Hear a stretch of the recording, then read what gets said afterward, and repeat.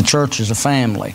The church is a family. The Bible calls the church a family in the book of Ephesians in chapter 3. And we're to love, and that's that mystery form of the kingdom. That mystery church is what we're talking about. The church is to love. The church is to care for each other. The church is to have compassion. We heard some bad news today. I got a phone call. Miss Jo Bear's not coming to the door. And so Brother Chris was knocking on the door. Miss Edmonds was there earlier knocking on the door. Brother Gene was knocking on the door. We had members of the body that cared for the body. They were there trying to get her to the door. They heard the dog barking, finally called the police, and of course you know the rest of the news. Well, and it is a time to be sad in a sense, but for those that know the Lord Jesus Christ, it's a time to rejoice. It's a time to rejoice, amen, that we're going to be with the Lord one day. The church is a family. So this local assembly that we have right here, the Faith Baptist Church, the local assembly, as Corinth was a local assembly, as the church in Thessalonica was a local assembly, as the one in Colossae was a local assembly. And we go on, Brother Archer's teaching on some local assemblies in the book of Revelation chapter number 2 and chapter 3. We have the church at Sardis and Smyrna and Philadelphia, Laodicea, Ephesus, and so on and on and on. We have local assemblies. Amen. Somebody says, well, I'm the part of the invisible church. I've never seen an invisible church. You need to be a part of the local body. Amen. The local body. We are a manifestation of God's body. So we're not only a body, the body of Christ, we're a family. Now, the Bible calls us a family, and members of the family, we ought to love one another. Now, not only that, we're an army. We're an army. Ephesians chapter number 6 tells the body, the family, to put on some armor, because we're battling against the wiles of the devil. And the Bible said, put on the armor that ye may be able to stand in times of trouble, in times of need. Then he gives us a list of the armor. So we are an army, amen. We're at war. We're battling spiritual beings and wickedness in high places, is what the Bible says. Now, not only that, the Bible calls us in 1 Corinthians chapter number 3 and verse number 16, he calls us a temple. Now, if you want to go to the individual temple, you can go to 1 Corinthians chapter 6, verse 19 and 20. But if you want to look at the body being a temple, 1 Corinthians chapter 3, speaking about the judgment seat of Christ and not to defile the temple, the body of Christ. The Bible gives us some severe warnings talking about bad mouthing the body or the temple. Amen. You better be good to the church. The church is good to you. Yeah, well, that church over there, they talk about this. Let me tell you something. There's people that talk about people, and that shouldn't be that way. It shouldn't be that way, I grant you. And we can say hypocrites or dissimulators, if you'd like to use another word. But you can go to the bank, and there's a lot of hypocrites there, but you'll still go. Amen. There's some hypocrites down there at the grocery store, but you'll still go. There's some hypocrites where you work, but you'll still go. And you'll get your paycheck on Friday and smile about it. You don't get your paycheck and say, oh, I had to put up with all them hypocrites all week long. No, but if there's a hypocrite, you'll pick him out in the church and you won't go back. That's a sad, you know what it is? That's a lame brain excuse. You know the Greek word for that? Baloney. Amen. It is. Amen. So the church is a family, the church is an army, the church is a temple. Did you know the Bible talks about the church being the bride? The bride, we are God's bride. We are, and Ephesians 5 is such a beautiful chapter to read.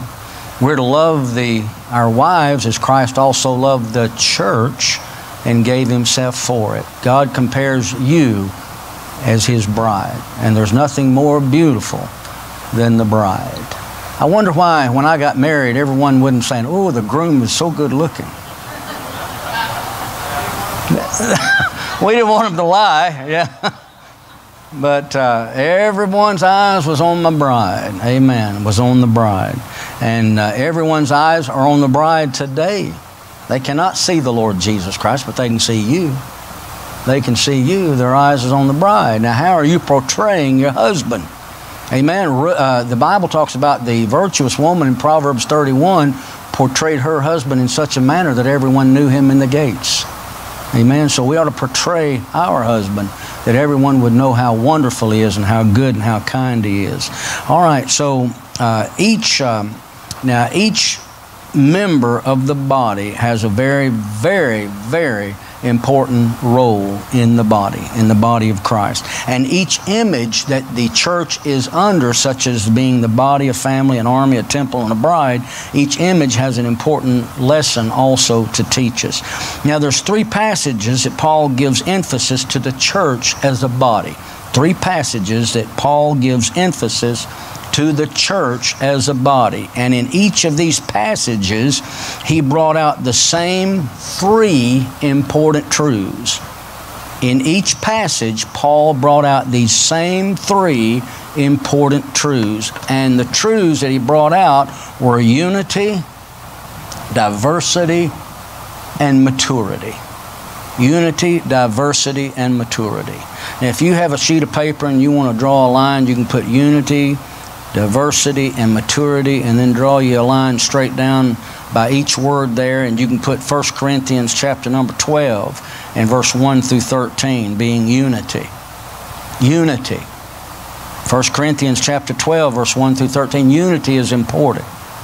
Right under 1 Corinthians chapter 12 verse 1 through 13, you can put down Romans chapter number 12 and verse 1 through 5. He speaks of unity. Unity in the body. Unity in the body, where we're at in our text right here in 1 Corinthians chapter 12, and also Romans chapter 12 verse 1 through 5. You can also write down under that Ephesians chapter 4 and verse 1 through 6. Now I did this. I used to do back in, this dates me, and Brother Donnell's dated too, because he does it too. An overhead. You know what that is? All right. All right, on the overhead, I don't know, you can't see that from there, but I've drew a line. I put unity, diversity, and maturity. Under unity, I listed what I just listed right there. Under diversity, now diversity, we're different. We're different, yet we're in unity. My little finger is different from my thumb. My nose is different from my ear. My eye is different from my toe. And on and on and on. I mean, it don't take a rocket scientist to figure it out. But we all function together in unity. We're diverse, yet we function together in unity. All right, now under diversity, you can write 1 Corinthians chapter 12, verse 14 through 31. And then you can write down Romans chapter 12, verse 6 through 8. And you can write down Ephesians chapter 4, verse 7 through 12. Remember what we said, 3 passages, Paul gives emphasis to the church as a body, and in each of these passages, Paul brings out the very same important truths. That's unity, diversity, and then maturity. Maturity, you can write down 1 Corinthians chapter 13, verse 1 through 13. And then you can write down Romans chapter 12, verse 9 through 21. And also Ephesians chapter 4, verse 13 through 16. Now, some of you are really getting into the message, I can tell, because you're looking down and you're writing. Others know it. You already know it all, so you don't need to write it down. Amen? Yes, ma'am. Diversity. First one. 1 Corinthians 12, 14 through 31. Romans chapter 12, verse 6, 7, and 8. 6 through 8.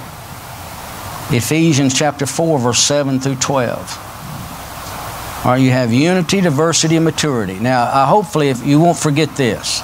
Yes, ma'am.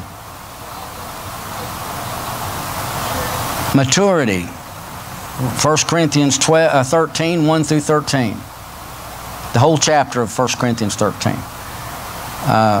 Romans chapter 12, verse 9 through 21. Ephesians chapter 4, verse 13 through 16.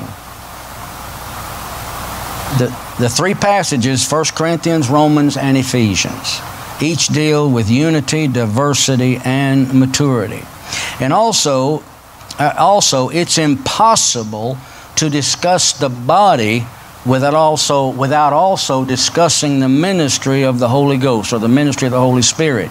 It was the Spirit of God that gave birth, listen to me now, it was the Spirit of God who gave birth to the body that we're talking about at Pentecost, who ministers in and through the body. Now, there's a lot of views out there and a lot of beliefs. Now, what you're going to have to do is get in the Bible and find out which one or what the Bible has to say. And I'm asking you to do that because you know what?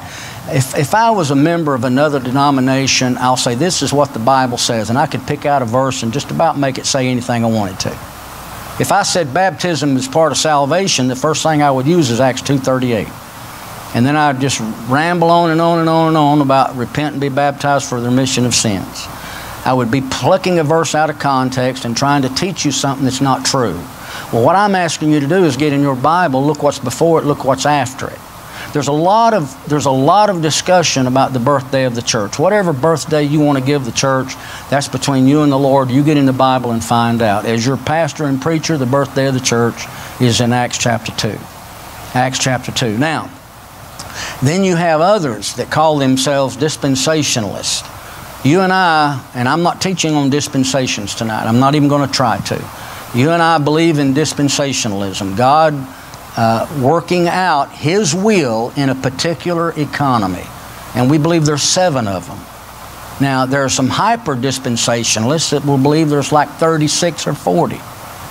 Hyper-dispensationalists. There's some that believe there's 3. There's some that believe there's 9.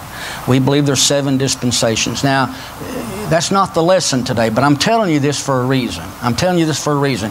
You got your hyper-dispensationalist that tells you that Acts chapter number 2 is back on Old Testament ground. You'll have your hyper-dispensationalists that will tell you that born again in John chapter 3 is not for the church today. You got your hyper-dispensationalists that will tell you under Israel's economy it was a work salvation. And they're real dogmatic about it. They don't pull any strings about it. They're above board. They'll tell you what they believe.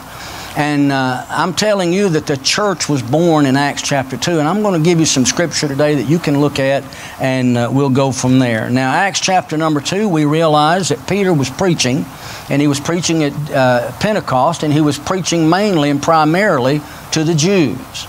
Now, you and I both know that at Pentecost that everyone came up. All the Jews came up at Pentecost, and that's where God chose, after telling the disciples to wait in the upper room, and He would reveal to them what they needed to know. And of course, Acts chapter number 1 tells us that, and the Holy Ghost showed up in the upper room in Acts chapter number 2, and then we have the famous Pentecost. Now, Pentecost, Penta means 50. There's 50, every 50 years, there's a Pentecost. But here is the famous Pentecost that's recorded in Acts chapter number 2.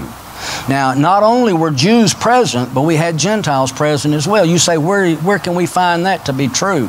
Well, I mean, honest to goodness, use your mind and read the scripture. We had the Ethiopian eunuch coming up for the festivals, and there is where he was reading in Isaiah, and then Philip left and joined up the chariot and explained to him. So there was people of all nations and kindreds there. And that's all of them. So God showed us that He broke the language barrier with the tongues, as we read in Acts chapter number 2. All right, now I'm in Acts chapter number 2. Acts chapter number 2. Peter preached one of the best sermons that you've ever heard.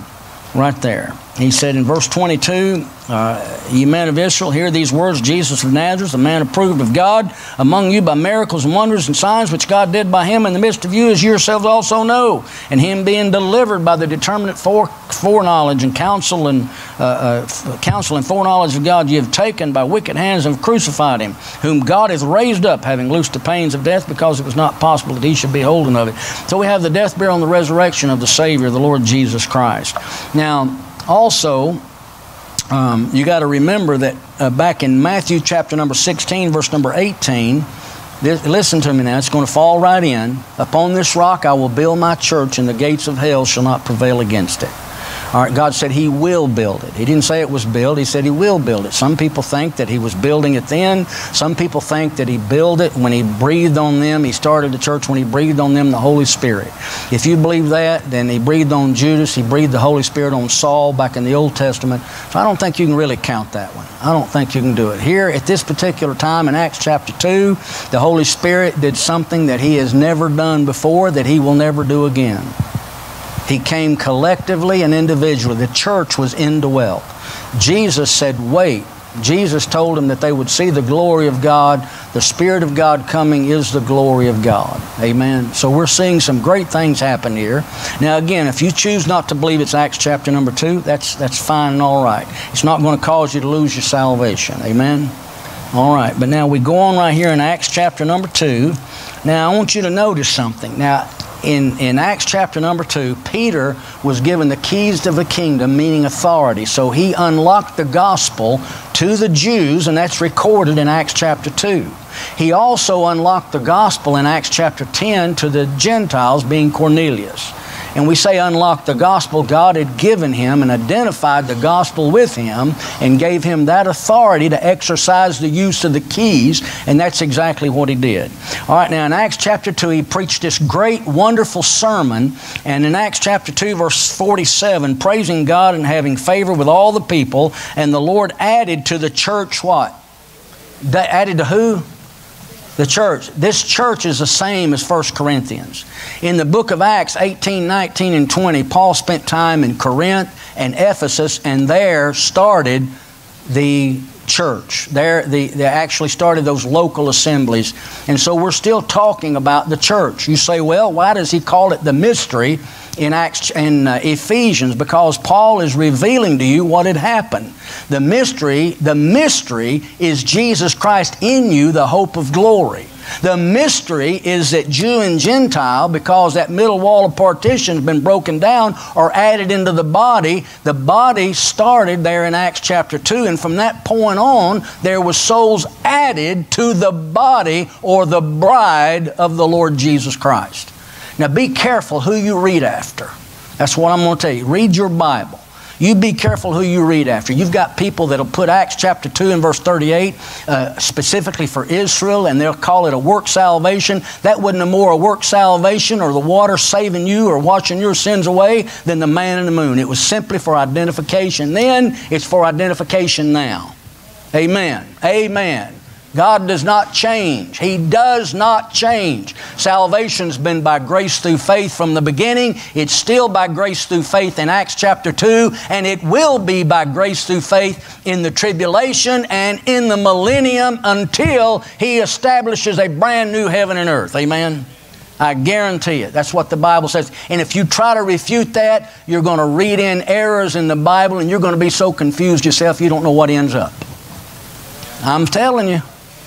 God does it one way. He don't change. He don't do it this way one way and then turn right around and say another one's got to jump through some hoops, and another one's got to be baptized in the Jordan, and another one's got to be baptized, another one's got to be speaking in tongues, and on and on and on and on. What kind of God do you think you serve? I am God, I change not. Amen. All right.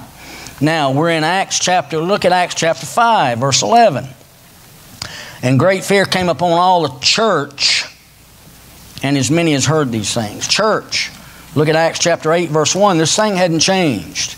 This church that was born in Acts 2 carries on. The Bible said in Acts chapter number 8, verse number 1, and Saul was consenting unto his death, and at that time there was a great persecution against the church that was at Jerusalem. The church. What church at Jerusalem? A local manifestation of the body. Thank you, Frank. The local manifestation of the body. The church at Milton, Florida, Faith Baptist Church, a local manifestation of the body. And God's still adding to the church. He added to this church 5 in the last 2 weeks. Added to this local assembly 5 people.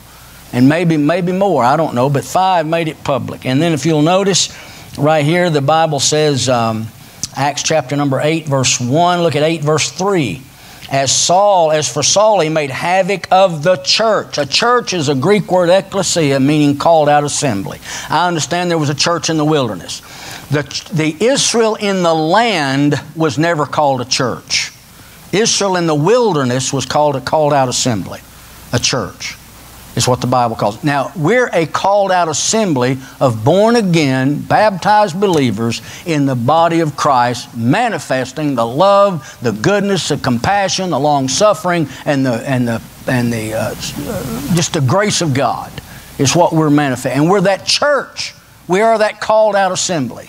We're that same called out assembly. Peter actually was instrumental in seeing it start in Acts chapter 2. And if you'll notice there in Acts chapter 11, verse number 22. Acts chapter 11, verse number 22. Then tidings of these things came into the ears of the church, which was at Jerusalem. And they sent forth Barnabas that he should go as far as Antioch. Did you know the church is the bride of Christ? Did you know the church is commissioned with sending out missionaries? The church is commissioned with having an under-shepherd and having different offices and gifts within the local assembly to make it run like God wants it to run and to send out missionaries. We're sending out the Vipans. We send out the Kennedys. We're sending out, we have missionaries that directly come out of this local assembly that we send out. And we're part of others that we support around the world as well. And then if you'll notice in Acts chapter 12, verse 1. Now about that time, Herod the king stretched forth his hands to vex certain of the church. We're still under persecution. Still under persecution. From that day to this day, the church is under persecution. If you'll notice in verse 5 of chapter 12, Peter therefore was kept in prison, but prayer was made without ceasing of the church unto God for him. What we did tonight is take prayer requests. And for you visitors, it's kind of difficult to hear each individual give their prayer request. So we encourage you to write it down on a piece of paper, and then Brother Joe comes up here and names out the request, and we pray.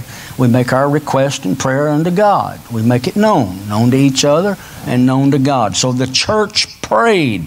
Acts chapter 13, verse number 1. Now there were in the church that was at Antioch. Isn't that something? Antioch. Antioch's the one that sent out Paul. That's Antioch of Syria. Antioch of Syria sent out Paul and Barnabas, missionaries, Paul and Silas. They sent them out to go into all the world and preach the gospel to every creature. And there's something else too that, and this is not part of the sermon, but I got to include it. The church which was at Jerusalem, who the half-brother of Jesus, James, was the pastor of the church at Jerusalem. But if you'll notice in the book of Acts, the emphasis goes away from the church, that local church at Jerusalem, to the local church where? At Antioch. Now Antioch is that missionary activity, everything going on. Why? Because the Apostle Paul's coming along, a missionary to the Gentiles, to keep adding to the church that started in Acts chapter 2. Acts chapter 2, the church. And we're still doing that today.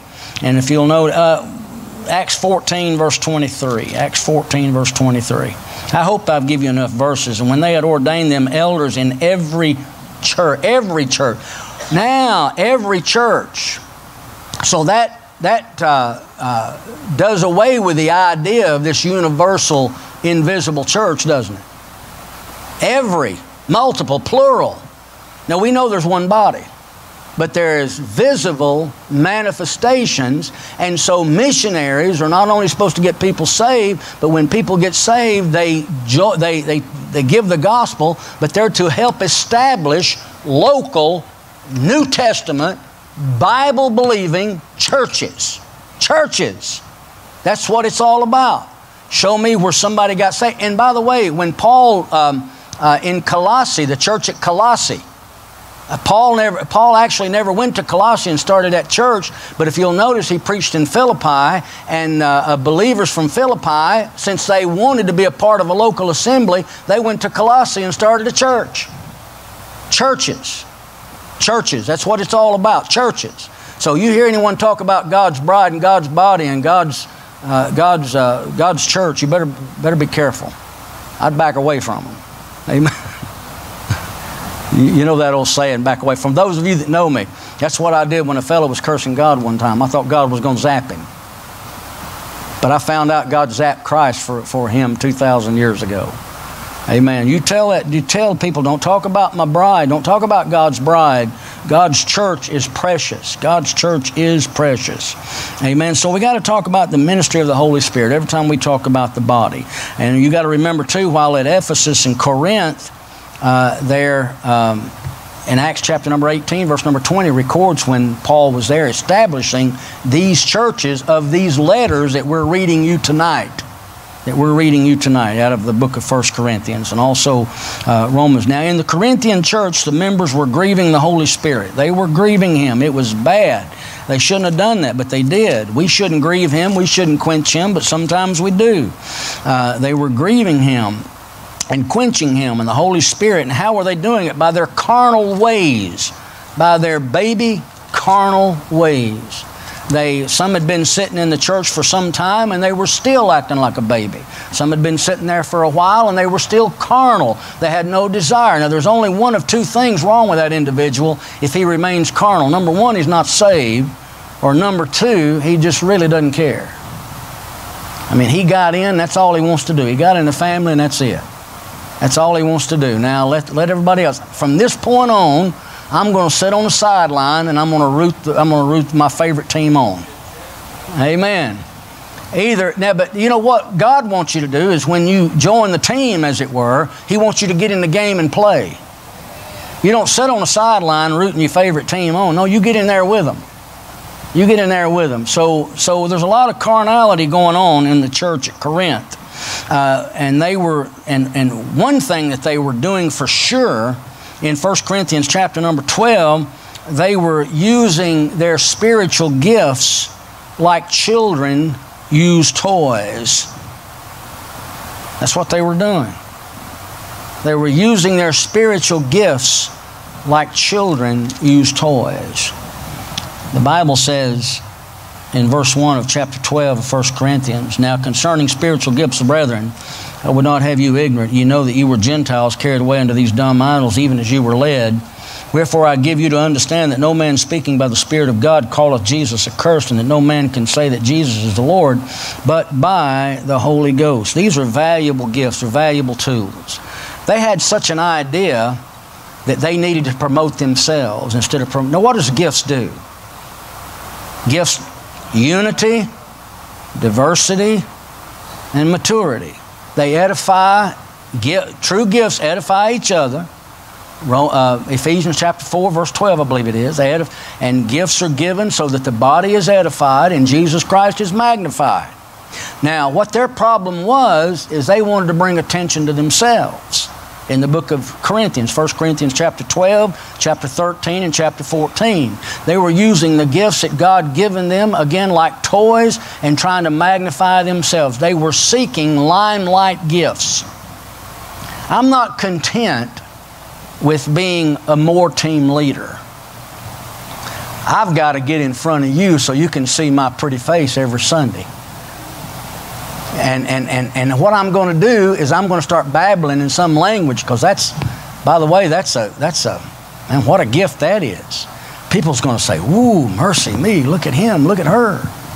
And so they were misusing these God-given gifts that God had given the church. And then that's why Paul had to check a lot of the women in there. "I suffer a woman not to speak or usurp authority." They were misusing their gift.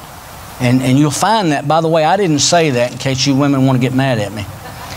It's in verse 34 of 1 Corinthians 14. See, what it is, they were acting like children, and they didn't put away their childish toys. And because in Bible days, women were not elevated too high at all. They were abused in a sense that way.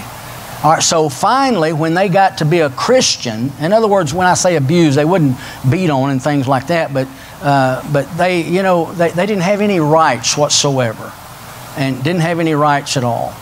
And so what happened is when they got saved, the Bible said there's neither bond, free, male, nor female. Well, they jumped on that one. They said, And so in the church, they knew they were equal. And by the way, they still are equal. Amen. They still are equal. But just like they actually abused that liberty that they had, and just like a lot of men still abuse the liberty that they have in assemblies and everything else. So we won't go there right now. I don't want to get in too much trouble. But nevertheless, they used their gifts like toys. Amen. Now, unity, and I'm gonna have to close right here, but I do want you to do your homework. The gift of the Spirit, we're going to look at that unity in verse number 1 through 13 when we come back next Wednesday. And since there was a division about this unity, Paul points out 4 bonds of spiritual unity that are always present. 4 bonds of spiritual unity, and you'll find these in the first 13 verses of 1 Corinthians chapter 12. All right, but let me show you something else before I close. I can't leave this. Go to Romans 12. We're just going to get there in a couple of weeks, but I'm not going to pass up just 1 or 2 verses right here. Romans 12. Romans chapter 12. You know these verses. I beseech you, therefore, brethren, by the mercies of God. You know those. You had to memorize them in Bible school, didn't you? If you went to Bible school. You present your bodies a living sacrifice, holy, acceptable unto God, which is your reasonable service. And be not conformed to this world, but be ye transformed by the renewing of your mind, that ye may prove what is that good and acceptable and perfect will of God. Look at verse 3. For I say through the grace given unto me to every man that is among you, not to think of himself more highly than he ought to think, but to think soberly, according as God hath dealt to every man the measure of faith. 3 times in verse 3, you read the word, or you'll see the word think. Now, the Bible says that we're to be transformed by the renewing of your mind. There is no way that you can have a gift of the Holy Spirit unless you have a renewed mind. A renewed mind. And if you'll notice, we use those 2 verses, and we even go to verse 3, but then we stop, and if you'll go to verse 4, 5, and 6, what's he talking about? Say spiritual gifts. In order to exercise these spiritual gifts and to realize your spiritual gifts, you're going to have a renewed mind. You're going to have a renewed mind. And so you need to trust Christ as your personal Savior. Now, more than anything else in the world tonight, we can talk about gifts, and we can talk about the levels of gifts or the gifts given to individuals, but unless you have the gift of salvation, the gift of the Holy Spirit in you, which according to 1 Corinthians 12, the moment you believed Him, you were baptized into the body spiritually. Not with water, but spiritually baptized. We'll look at that next week too. But you need to be born again. You need to be saved. So John chapter 3 is not Old Testament ground, being born again. I'll tell you why. Because Peter uses the same expression. Being born again, not of corruptible seed, but of incorruptible by the will of God, which liveth and abideth forever. You need to be saved. You need to be saved. If you're not saved and you die, you're going to die and you're going to go to hell. And there's not a thing that we or you can do about it. You'll be there. You'll be there for eternity till you're cast into the lake of fire. So that's why that we constantly tell you, you must be born again. You need to be saved. You need to have your mind renewed. You need to be saved. You need to be saved. I want to be saved. You need to be saved. More than wanting to, friend, you need to. You need to know if you died, you'd go to heaven. Miss Jo Bear just went home to be with the Lord. Miss Jo Bear had a testimony. She did. She had a testimony of knowing the Lord Jesus as her personal Savior. So that's the most important thing you're going to deal with. Let's stand to our feet, please, and we'll be dismissed. Thank you for coming tonight.